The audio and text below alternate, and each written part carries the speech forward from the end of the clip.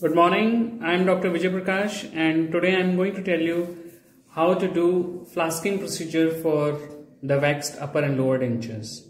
So first we are going to do the lower denture.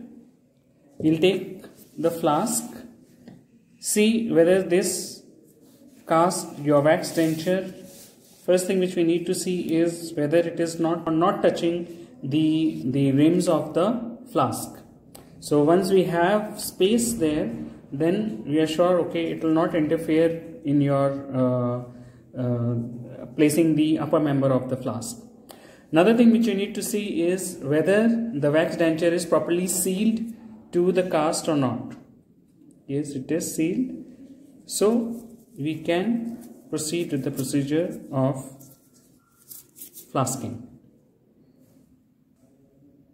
We will mix dental plaster in an appropriate mix, and then we are going to start the flasking procedure. The mixed plaster would be placed on the lower member of the flask like this. Now whenever we are doing this, we need to make sure that air bubble incorporation is not there. For that reason, we are going to place it on the vibrator.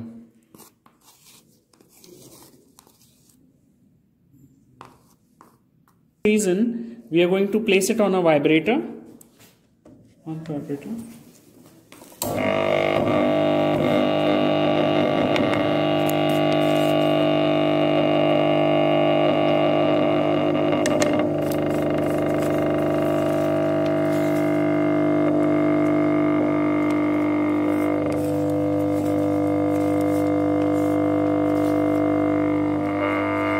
Now position the cast in the center like this.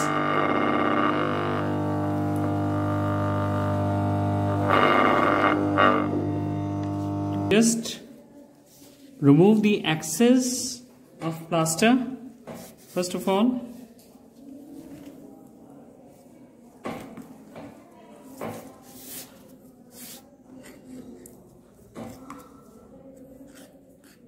Make sure that there are no undercuts whenever we are doing flasking, because that is going to interfere.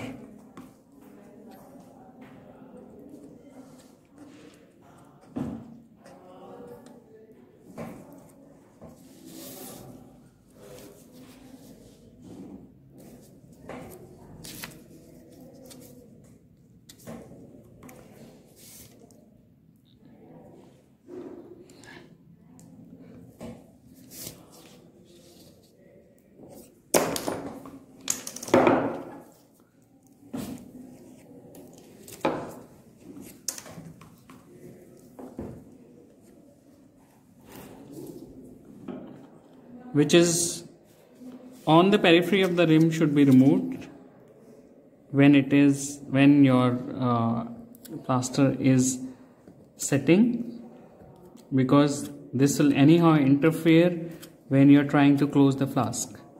So make sure that it is not there. So we need to remove. At the same time, you need to see that there is no undercuts.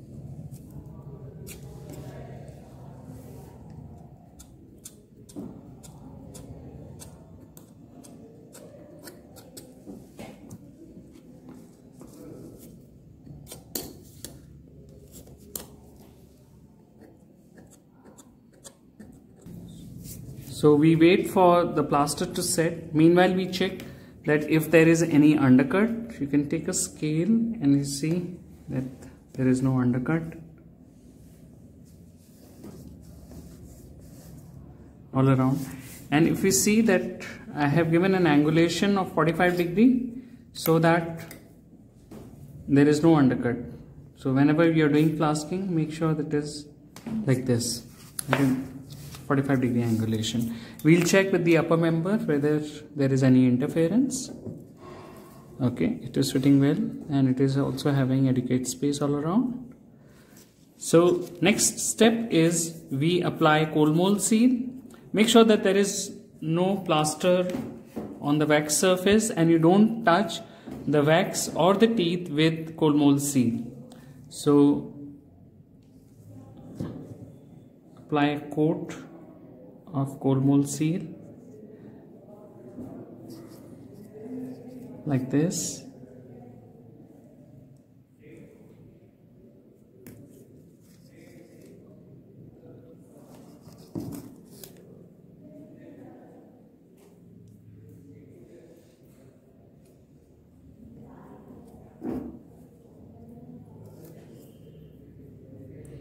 Allow this to dry.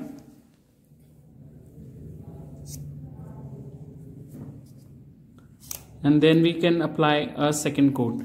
Now the purpose of cold mold seal is it does not allow water from the dental plaster or dental stone to interfere with your curing or interfere during the packing procedure, and also it does not allow the monomer to penetrate into the gypsum product or the cast, the mold part.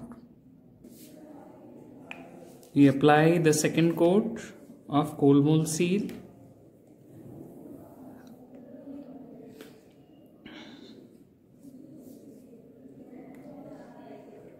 It has to be a thin layer all around wherever you have the invested plaster.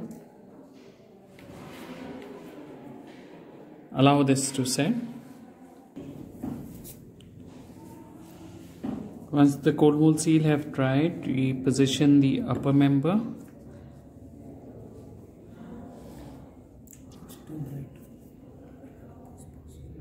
So there are two ways in which we can pour.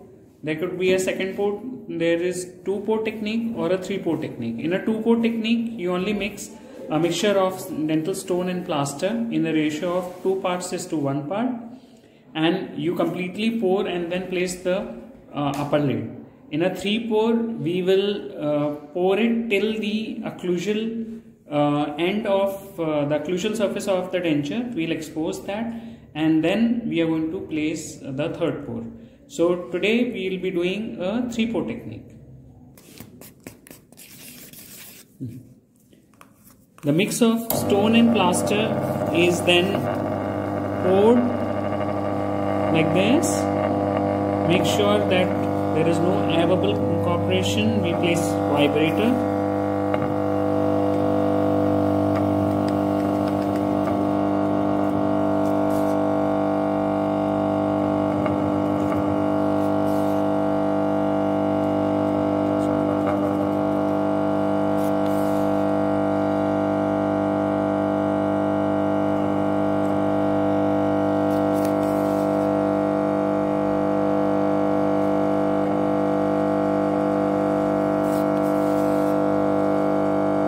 All the incisal and occlusal surface should be visible. Rest all should be in the pore.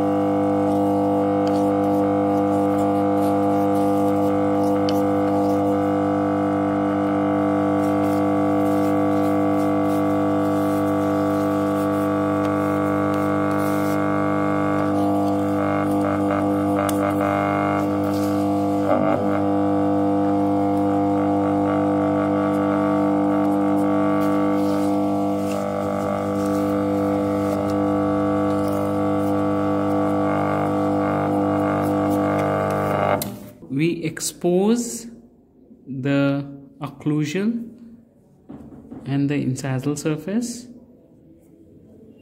like this.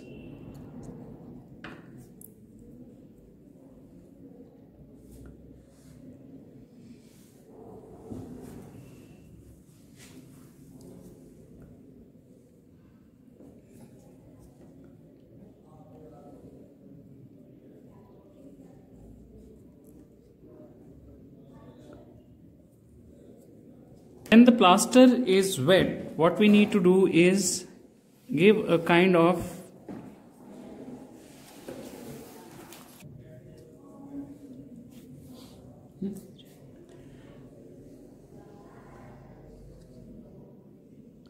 once it has set, you just make some retentive grooves like this, so that with the second and third pour your dental stone do not separate.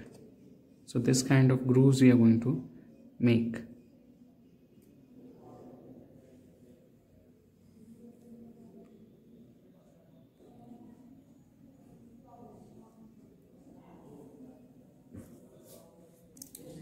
So we will be painting with separating media except on the exposed occlusal surface of the teeth. So we'll be using separating media. You apply with the brush, but not, as I told you, on the occlusal surface of the teeth.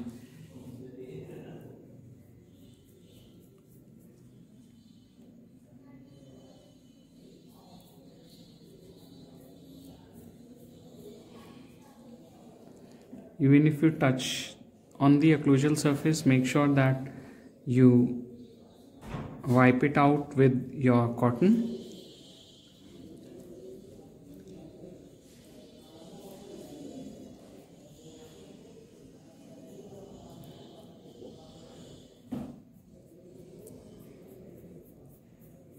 So once the cold mold seal what we have applied is dried, then we are ready for the third pour. So we will make a mix of plaster and stone, and then we are going to do a third pour. So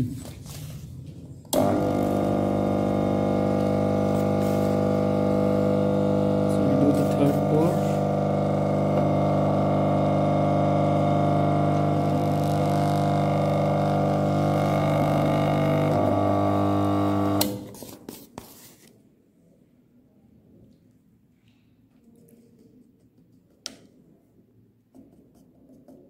Make sure that the entire area is covered.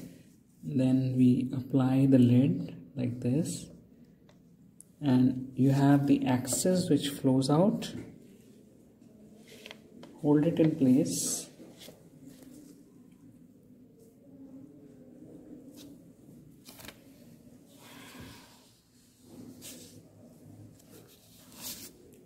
There should be a good metal to metal contact.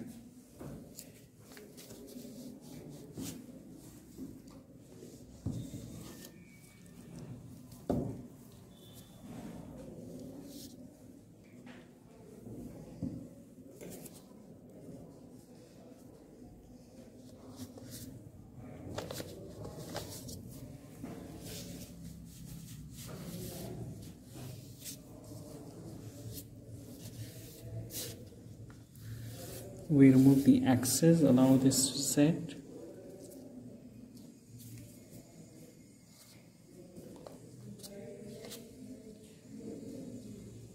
With the initial set, we will keep it on a clamp and allow it to set. Meanwhile, we are going to do the flasking for the upper wax denture. Flasking of both the upper and lower dentures, then we are going to place it on the clamp.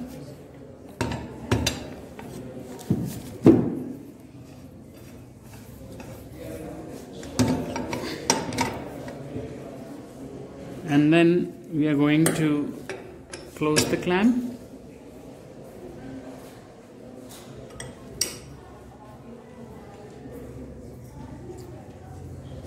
Make sure that you don't apply too much of force should be just adequate, because then chances of fracture of the mold is there. Like this, we'll keep it for bench cooling till the entire setting is done, and then we can proceed with the wax elimination procedure. Thank you for watching the video.